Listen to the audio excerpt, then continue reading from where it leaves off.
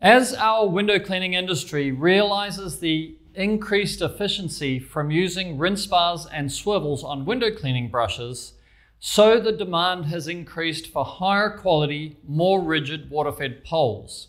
Rigidity is everything. So what is actually inside a water-fed pole to make it rigid? In this topic, I'm going to get a little bit geeky. I want to show you 3K and unidirectional carbon fiber, Kevlar, and fiberglass. But first, welcome to Reach It Workshop.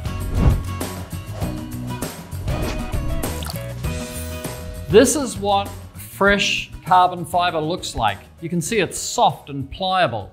Actually, it only stays this way for a short time. To keep it soft and pliable, we have to keep this in a commercial fridge and make our poles within 3 months of buying the raw material. Now, what makes carbon fiber really strong and rigid is cooking it at very high temperatures.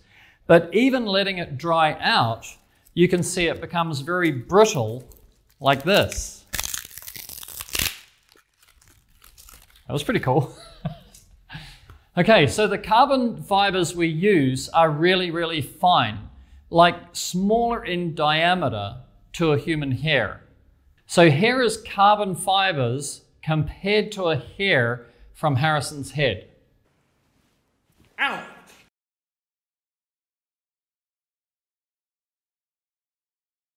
Now, to make a pole from carbon fibers as small as this, the fibers are arranged in bands that are called toes, and are stuck together with resin. And then a whole lot of the bands are stuck together again to form like a sheet. So I'll try and show you here that how these bands, actually it's because this is kind of sticky and stretchy, yeah? So you can see, oh, actually if I do that, I don't want to do too much because I need to use this. So we can see here when it's dried out, you can see it turns into bands, yeah? So the bands are there and then it's all glued together to make a sheet.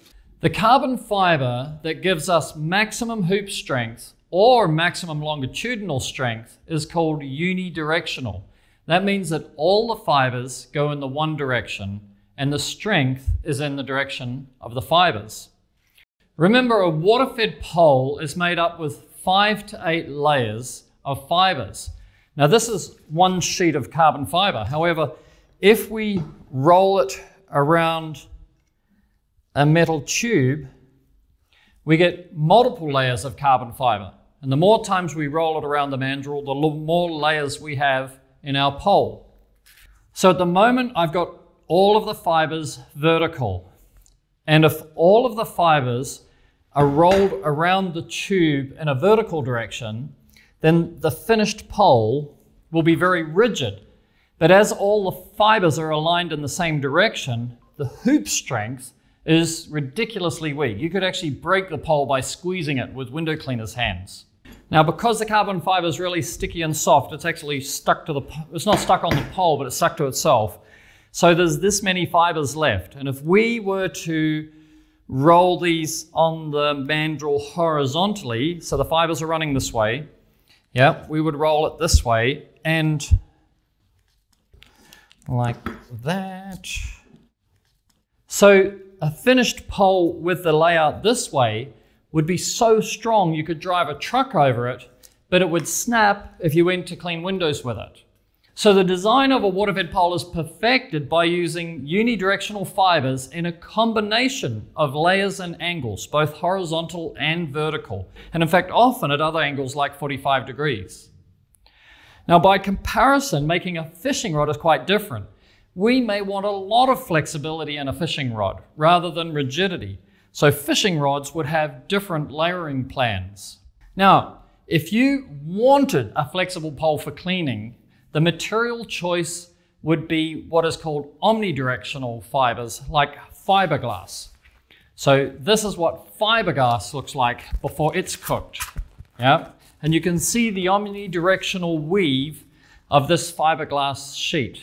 Now, we don't recommend this for water-fed poles because if you ever bought a fiberglass pole, you'd know what I mean.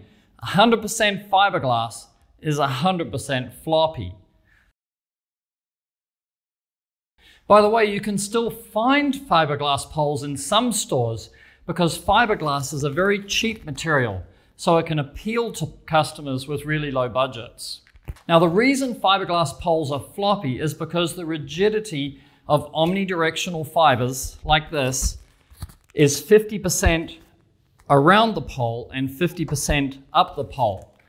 So the best design for water-fed pole is for the layers to have less unidirectional fibers horizontally around the pole and more unidirectional fibers vertically up the pole to achieve maximum pole rigidity. Now, we have another problem to solve. These unidirectional carbon fibers are really brittle, so they're easily worn out when in contact with surfaces like concrete, so we need to defend them. If the surface of the pole was all unidirectional, with the fibers going vertically up the pole, we have a risk of the carbon fibers getting caught on something and peeling, and we call this delaminating. You might also relate to this as splintering.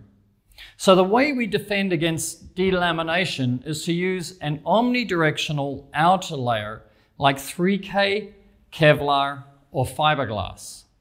Now remember, omnidirectional means the fibers are woven in two different directions. So you can see this with a close-up zoom of what 3K looks like as a raw material. It's also sticky and soft. It's beautiful, right? Now, if we look at this Kevlar and carbon fiber omnidirectional surface material, it's even more obvious about how that omnidirectional looks like. The Kevlar is gold and the carbon fiber is black, and they're woven 50% horizontally and 50% vertically. Now, by adding these materials to the outer surface of a pole, we stop the splintering of the unidirectional fibers that might be under the surface. So, how can you apply this as a window cleaner? How can you use this information to help you buy a water-fed pole off a photo on an e-commerce site? Well, actually you can't do much with it because you can't tell the layout of the layers, and manufacturers really just don't give out their recipes. Asking a technical question about pole manufacturing and layers and unidirectional, omnidirectional, and which materials is unlikely to give you an answer that you can rely on. Mostly you'll get smoke and mirrors. What we do want you to take away from this workshop is that you're now aware that there are a whole variety of materials and layering plans that can be used to make a pole higher quality, that's more rigid, or more floppy and cheap. So we have other Reach It workshops on this topic. As we know, this one opens a can of worms, and you'll likely have a load of unanswered questions from now on, right? But if you have any questions which you'd like answered, leave a comment below in the YouTube channel, and we'll answer as quickly as we can on the Q&A Fridays. And later we'll prepare a Reach It workshop for your training manual. If you prefer podcasts, search Reach It Workshop on Apple or Spotify. And the script of this video is also available as a PDF in the blog article section at futureofcleaning.com for you to add to your training manual. Okay, that's it for today. I'll see you in the next Reach It workshop.